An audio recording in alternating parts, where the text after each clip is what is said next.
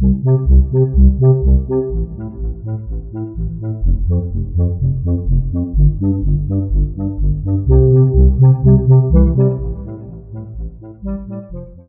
WhyMaker family, today we are at PS 96 in East Harlem. This is a New York City DOE dual language community school. The kids love their new projects in physical making and digital making. Everything from codesters, computer coding and math, to 3D printed projects that help someone. So this is a hallway pass. To the beginnings of a carrying case that lights up for students to use. It's a pretty cool space, and I'm excited to see what comes up at next year. Today, I want to share with you an answer to a question that a school administrator recently asked me.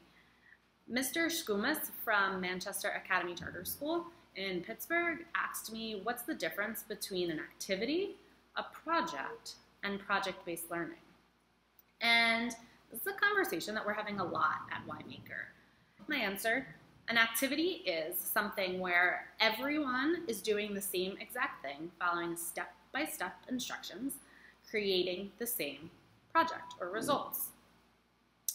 A project is happening when students are guided to create basically the same thing with the same specifications and constraints, but are encouraged and expected to add their own personal twist on it.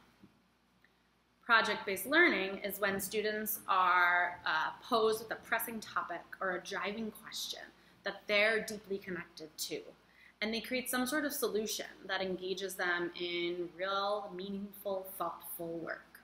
So they could be creating a performance or a website, or they could be physically making an invention. But all their projects are different but their driving question is the same.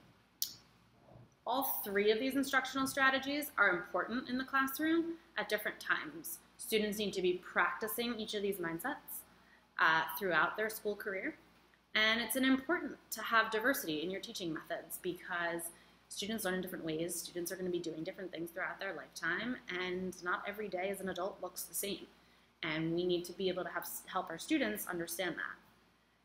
So these are some 3 methodologies to creating really strong STEAM and basically general education programs. So thank you, Vass, for your question. Everyone else out there, whether you have a question about STEAM or makerspace education, please leave them for me in the comments. I want to hear what you guys are curious about. Make sure you subscribe to WhyMaker's YouTube channel and follow us on all of the social medias. That's it for now, WhyMaker family. We'll talk to you soon.